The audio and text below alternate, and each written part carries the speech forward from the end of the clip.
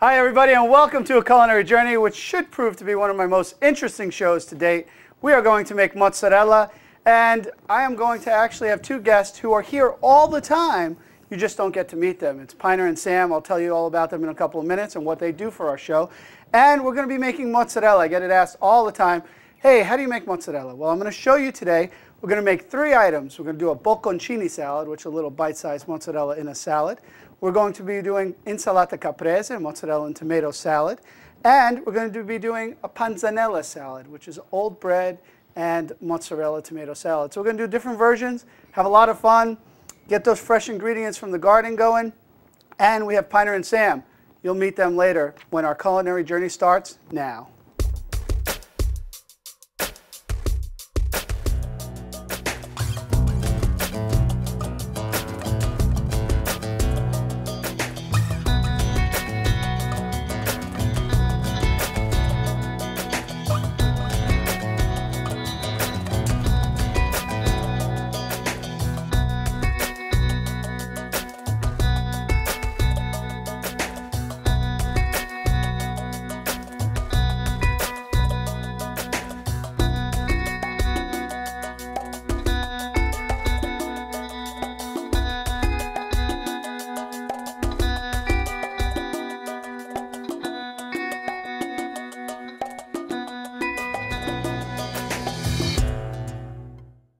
Hi.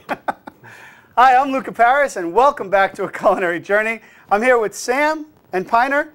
You might not see them very often, but they are essential to this show. And that's why I had them on today, and because I had no other guests and they were here. No, they are essential to the show because they're the ones that get everything ready on the show, and nothing can happen without them. So, Sam, Piner, how you doing? Good. Excited? Yeah. You're going to get to be guests. You don't have to do too much work except drink wine and cut curd. That's tough. That's a tough world. No. What we're going to be making today is Insalata Caprese, Panzanella salad, and Bocconcini, which are just fancy ways of saying we're going to have a whole lot of mozzarella going on. And we're going to show you how to make mozzarella. Now, the first thing we need to do is, guys, you have to cut up the curd. All right? You need a knife, I take it. There's one for you. And Piner, you get a little bit bigger knife. There you go. Thanks, Chef. One for you. Just start cutting it up into pieces. The smaller the pieces, the better. Thank you. And what they're working on is what is basically it. It's curd. It's the separation of curds and whey. We all know our fairy tales and our mother goose or whatever that is. And what the separation between curds and whey is they add fresh milk. They add a rennet to it, or a chemical or an enzyme that separates the curd. It drops to the bottom and the whey goes to the top. The whey is then taken off and then cooked, and it's made into ricotta. It can be done as a ricotta or farmer's cheese. And then the curd is the building block for all cheeses. You could, from this, you doing okay there, guys? Great. All right. From this, we can make any type of cheese possible based on what we add to it and how long it's preserved and the type of milk we're using. So let's get all of that in there, and we're going to get started with this. It's really simple. It's very little of a recipe that we're going to show you here. That's why we're going to do these couple of salads to go along with it. And what we're going to do is add the mozzarella, the curd, to some salt and some water, and then hopefully create an amazing mozzarella. Now let's go. How are we doing? You're pretty fast at this. Now the two of you have been working on the show since we started, right? Yep.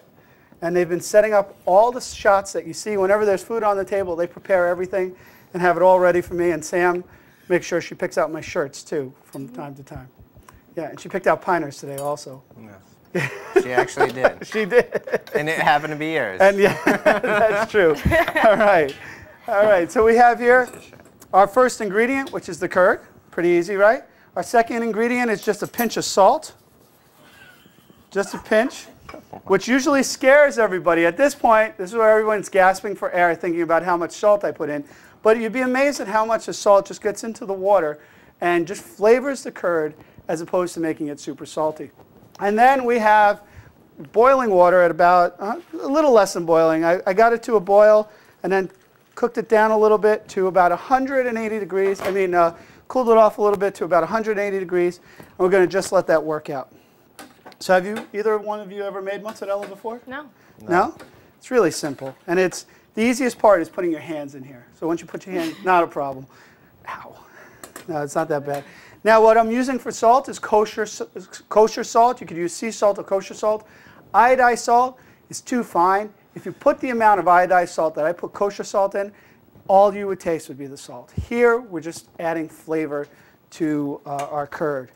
And that's basically it. These are the ingredients. I learned this about 20-something years ago now when I opened up my first place in New York. And the gentleman who taught me this, he was, well, at 75, 80. I was buying his store, and the one thing he said to me, all in Italian, is that I'm going to teach you how to make mozzarella, and if you learn it, I won't bother you. If you do, and I was this hothead out of school, and I told him, I said, oh, please, just give me the recipe. I'll do anything.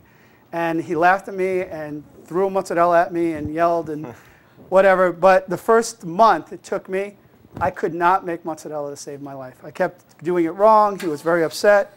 And he wouldn't leave the store. Even though I had bought it already, he wouldn't leave the store until I learned how to make it. So quickly I learned how to make it to get rid of him. So working it's important then. It's the biggest thing is if you work it too much, Yeah. you're going to make string cheese. It'll get really stringy. If you overcook it, it'll be stringy. If you undercook it, it'll just still be that curd, and it just doesn't have the right texture. To get it right in the middle is it's more of an art form than it is it's more of an art form than it is a science. We're not really cooking, we're creating art. It's like making bread dough sometimes. You know how some bread doughs, if you work them too much or work them too little. So now what looked like tofu to start off with starts melting down in the water. You see how it's like just starting to get this nice consistency? Yeah. In the old-time delis in New York, what they used to have is these big vats of hot water, and they'd have specific plumbing just for the mozzarella. And they have big wooden handles, and they start stirring and stirring, and then reach out and pull this beautiful mozzarella out. It's just amazing to watch some of the older places, older salumeria in New York. All right, we're getting to a point where I could actually make this work. So what I'm going to do with this is drain out some of the water. Ta-da. Now there are many, try talking doing this at the same time. That's a lot of fun. There are many websites out there you could go to who have little packages on how to make fresh cheese. They'll actually get you to make your mozzarella straight from milk. And they'll give you the rennet, and then it'll be able to separate the curd out of the milk, and it's pretty amazing to do. But if you can find curd, that's for sale. You can make your own in about half the amount of time. So it just took us almost no time to get it down. Now it's going to get to the point where I'm going to fold it, again, like pizza dough. And Sam, you're a pastry chef. You know what it's like when you work with either a puff pastry dough or a pie dough. You have to be really careful of not overworking it, right? Yeah. And that's the same exact thing we're doing here. I'm just gently kind of folding over and over. And what we have here is we start with our log of mozzarella. And then we make our fresh mozzarella. It's pretty easy. Now I don't have to make it anymore. I showed you once, right? The two of you are going to make it forever from now for me? Yeah, just let me. Okay. It's one of those things I keep to myself for a while. It takes a lot of time for me to feel comfortable with other people making the mozzarella. But once you make it, once you've made your own, it's so much better than buying the store-bought brand. There you go. Nice and round. And then we're going to make some bocconcini. Now with the bocconcini, this is where I have to work quickly. I need to make sure I don't let it overcook. But at the same time, as it cools off, it's harder to work. So what I'm going to do is I'm going to add a little bit of water back in. Ta-da. How's the wine, guys? Delicious. Enjoying it? And you save the water too from the curd to the. Right. I don't get rid of it right away. It's actually it's great to even boil pasta in there if you. I mean that's great. You know, it's got milk. It's got all that. That's what the water. Why it's turned so white is because of the milk that's come out of it. And these are the bocconcini. See, look at that. Like little knots. Bocconcini means bite size, or for a little mouth. And this you could just pretty much pop one in your mouth, 1 or 2 bites. It's in there. There's a couple of different ways. You've seen, if you go to stores, you'll see what's also called ciliegini, which are like cherries, which in Italian translates to cherries, but it looks more like this. Like you saw the ball I made, right? Then you make a little one. And you can do little mini mozzarella balls. All right? And my favorite, last one, last but not least, is the braid. Again, just like bread, it's very similar to making breads. If you were making rolls or breads, again, get it working just enough. Whew, this was a hot first segment. There we go. And it only gets better from here because then we get to eat the mozzarella. But finally, our little braid. Ta-da! Sounds good? Looks good? Is that a good braid? Great. All right. So we have mozzarella. We did it all in our first segment. We have mozzarella. Now we're going to take some fresh garden tomatoes from Piner's garden, right? Yep. We're going to take some tomatoes from his garden. We have some basil from his garden. And we're going to be making some great salads. So don't go away. We'll be right back.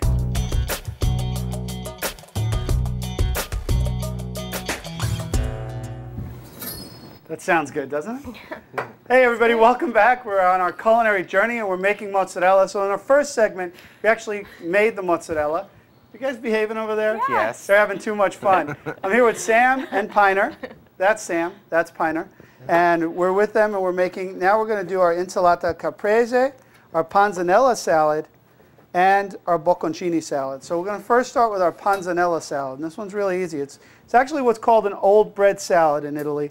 Panzanella, where you would take some, let's say basil, fresh tomatoes from the garden, a little bit of garlic, and maybe some shallots, extra virgin olive oil, and mozzarella, and toss this all together and serve it with a salad. Now, we don't have any old bread with us, but what we're going to do is compensate by that by creating some grilled bread or seared bread. So we're going to take a pan, get on medium heat, put some olive oil in the pan, and then we're going to put some nice seasoned bread in there. We're going to take some ciabatta bread. We'll get it seasoned, and we'll get that all nice flavor in there. We'll just let it sear in the pan. So, how is watching mozzarella being made? Pretty simple? Yep. Yes. Something that can be done easy at home now? Yep. If I can find curd at the store. Oh, that's good Can question. You can. I mean, it's something at specialty stores and maybe online you could find. So they're available, so you can find them out there if you really look for it. And then places that make mozzarella might actually have curd if somebody wants. So it's available out there. In this other pan for our Caprese salad later, what we're going to do, so I'm going to turn this down, is make a balsamic glaze. So we're going to get some balsamic vinegar in here. Oh, yeah.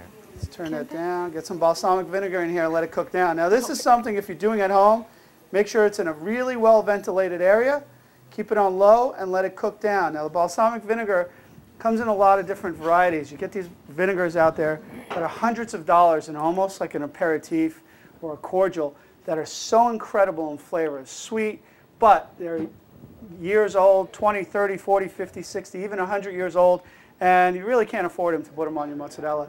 You could get close to that same feel by cooking them down just a little bit and then adding some brown sugar or honey into that, and you'll love the way this balsamic glaze comes out. So we're preparing it for there. We're getting our breads going. Make sure that's on. And let's cut up our panzanella salad. So, were these yours, Piner? Yes. All right. Yep. These are tomatoes Straight from your garden. So you Yep. grow your own tomatoes and Yep. stuff? Absolutely. How long have you been doing a garden for? I grew up doing it, and then I think I started in May now Awesome. for that garden. And they look great. Yeah. It's nothing like fresh tomatoes from the garden. No, absolutely. When you get it at that time of the year. Yep. So we'll just cut these all up.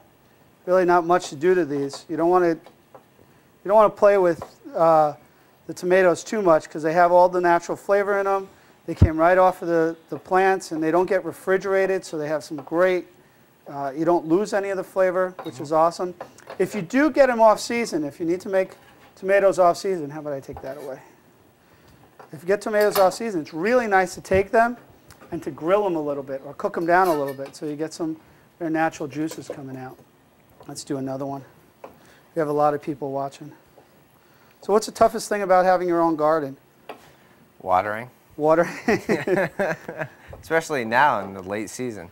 Because It was raining through July and June, Right. and now it's all dry. So now you got here to I keep am up in on. August, and yep, I have to wake up every morning and water. Do you tend to lose stuff if you don't keep on top of it? Yeah, I would say that's right. The leaves go the worst, and then So all your mixed greens and Yep, things like that yep. all get destroyed. Yep, So you got to really keep on top of it. I mean, you can see that just with someone's lawn out there these days. yep, absolutely. They're getting brown now. So here we are with our balsamic. Let's jump back to that. We'll put some brown sugar. which was Sam's idea, because I usually like to use honey. Sam said, let's try it with a little brown sugar. Has the same effect, and it's going to sweeten it up. It's got a nice acidity to it and a nice little bite, but we want to sweeten it up just so we level the playing field. We're going to get almost like a glaze or a syrup. All right, so fresh basil, once again, from Piner's Place. That should be the name of your garden, Piner's Place. It could be. I'll put a sign up. Okay. And this, we do them just like ribbons. What's that called, Sam? You remember? Chiffonade. Chiffonade. Very good. See, that's because I forget things. I have them tell me from the side. Some fresh garlic. Is that bread pan on? Yeah. Is the flame on under there? Oh, yeah. Oh, I couldn't see it Oh, there it goes. from here. I have it on a medium-low because I just want to toast them up. I really don't want to sear them all that heavy. I just want to get this nice little almost hard crispiness to it and without too much color. So let's get a set of tongs. So keep it on. See, you're still working, right? You're still making sure I'm doing everything right because you're checking on me. And that's awesome. Shows like this don't happen by yourself. I mean, you probably know there's going to be, we have 4 or 5 people that are just manning cameras and working the editing and going back and forth. But on our end, there's a lot of work, just even the day before prep and even up to 2 days before and the day of the show, we're running around. Okay, not we. When I say we, I mean they. They're running around and they're getting everything ready and asking me questions. And I go, whatever you bring, that's fine. And I told Sam we're going to do a challenge show that they're going to make up about whatever. They're going to say, okay, here are all the ingredients, Luca, and you're going to have to work with it. And that should be fun, huh? Mm-hmm. Yeah. For you, maybe. I'm excited. I think so. Yeah, I'm not that excited about it. I was thinking we should do an Iron Chef show. Okay. You should bring somebody else on and Iron Chef them. Oh, I would do it in a heartbeat. Okay. We could. That You would have be fun. anybody that wants to do it? Well, I was thinking some of the people from the restaurant. I could do that in a heartbeat. Wouldn't you love that? I would love to actually go up against Chef Allen. How's that? Let's do Ooh. it. He's I one of the agree. best cooks I know in this town. Yeah. Best chefs in this town. So we put some shallots, some tomato, and I would lose to him in a heartbeat and not worry about it. Nah, man, it's all in your head. No, that's why I'm going to win, but that's a whole other thing. And how about some greens? Piner, we have any greens anywhere in this place? Yeah, we do. We actually have some to your upper left, right next to the stove. Really? Here? Some parsley in here? Yeah. I was looking for other stuff. See, you know, when you're not back there, I don't have anything over here. But let's do some parsley want with mixed? the We basil. do have mixed greens. Nah, that's good. We're good with like that. That's going to be a beautiful thing. And let's get one of these balls of mozzarella that we had going on before. Look at that. These breads are coming together nicely. Don't try that at home, folks. You want to use tongs, right? It's not every day you get to just stick your hands in a hot pan. And, well, you know, oh, he knows where to go. So what do you think about this set, guys? Would you love a kitchen like this at home? Since Yep. you're both I absolutely would. cooks in your own right and you like it. Here you go. Thank you. Piece of mozzarella. Oh, he's not there. Here, I'll you get take to it. have his too. There you go. All right, let's cut up the mozzarella and get it into the salad. No mixed greens. That's okay. We don't need them. It's just like being at home. We're going to make it happen with what we have. And then we're going to get the bread out of here. And we're going to cut that up, and that's going to get us our Panzanella salad. And just some good, oh, this is going to be good stuff. Nice crispy bread. The warm bread is going to mix in with those tomatoes. And really, really, look at that color. Wait, let me stop that moving around. Look at that color. It's beautiful. It's like basically like a Christmas tree. All these great Italian flag colors going on here. And then that, it's a great appetizer. It's the summertime. You have your fresh tomatoes, right? You have some nice old, and if you have day-old bread, that's the original recipe. Some day-old bread and some day-old bread and some mozzarella. And you can even have day-old mozzarella too, because the bread, you warm it up just a little bit and put it on there. And let's give it another level of color. We'll just drizzle right around the outside. Well, drizzle might be a phrase for it, but there you go. Let's do a little balsamic, and that's our first dish. When we come back, we are going to put together Insalata Caprese with those tomatoes, and that's going to be absolutely wonderful. And the Bocconcini salad, kind of the same concept, just different ways of doing it. Don't go away. They're going to eat. I'm going to finish cooking. We'll be right back. Thank you, Chef. Welcome.